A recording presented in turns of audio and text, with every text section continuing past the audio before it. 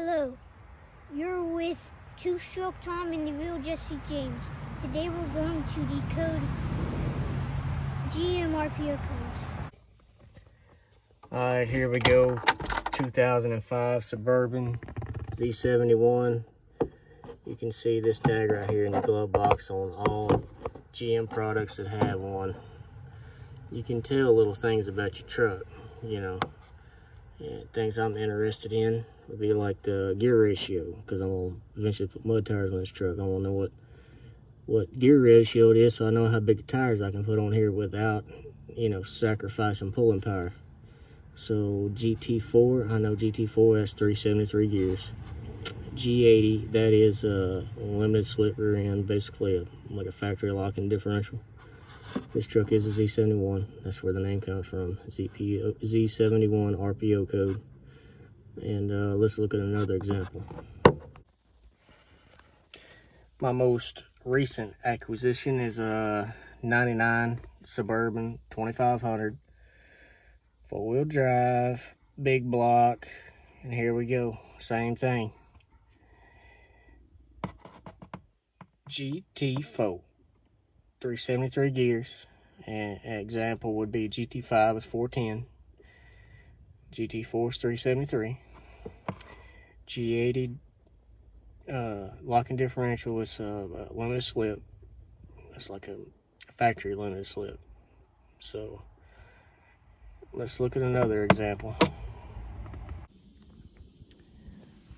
This is a buddy of mine's truck. No, it's not for sale.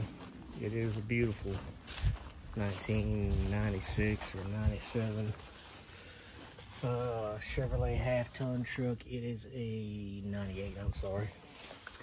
And here we go. Same thing. This truck's kind of destroyed on the inside, so easy for me to show you exactly what's going on because the glove box was just laying in the floorboard. But GU6, that's going to be a 3.42 gear ratio. I ain't looked up other numbers. I just showing you examples of different things on the rear ends and stuff like that. I ain't trying to figure this truck out. Let's go to the next one. Another Chevrolet truck out in the pasture. Here we go. You can see this is like a 2002, 2003 Tahoe two-wheel drive, but that's GT4. Okay, GT4, that's 373 gears.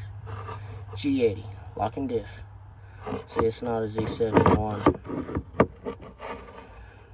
There's a Z1. There's no Z71. It is two-wheel drive. I ain't looked at the rest of the stuff to see what all it's got on it. I ain't worried about it. This is going to be my all-wheel drive race truck, and yes, it is in the bushes. It ain't got a whole lot wrong with it. It's got some parts, door panel and stuff laying back there, but savable truck. There's the old Tahoe. Now, some of y'all may ask, Goat, why would you need to know what them letters and numbers mean? It means if you go to the junkyard, let's say you tear the rear end up in your truck and you're trying to find, Nissan, the identical rear end to go in there, as long as it's factory. Go. You're gonna look, see my Z71 Suburban out yonder. It's got GT4, 373 gears, G80 locking differential.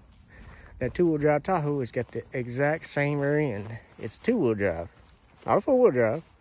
They both 10 bolts because they're in a half-ton. Denali. That's the next truck we're gonna look at, is that one right there. This is gonna be my mud truck. This is the all-wheel drive donor. Yes, it's also in the bushes. There's a lot of bushes around here. This is the all-wheel drive donor for my quote-unquote two-wheel drive Tahoe race truck. Right now, I see right now it's two-wheel drive. It's gonna be all-wheel drive. But see, this is where I'm lifted.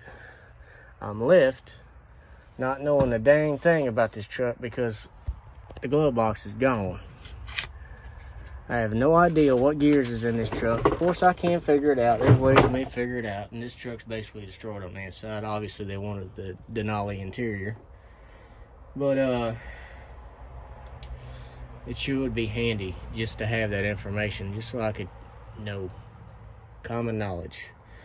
But this truck will eventually be sitting on some big old tires. Not sure what tires yet, but I've looked around in here trying to see maybe they peeled the sticker off or whatever.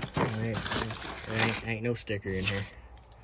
So that's the reason why you want to know. Just in case you got to go to the junkyard. Figure out what's on your truck. Y'all do me a favor and go ahead and subscribe to the channel. It's a new channel. And then like and share and comment RPO. Appreciate it.